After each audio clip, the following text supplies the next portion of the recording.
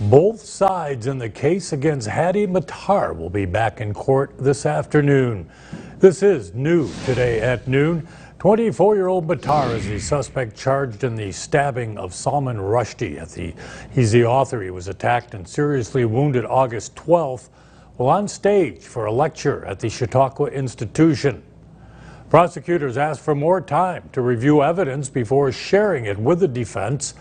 They're also asking Judge David Foley to allow some information to be redacted to protect confidentiality. We'll have the latest on this tonight on Jet 24. Action News coming up at 5.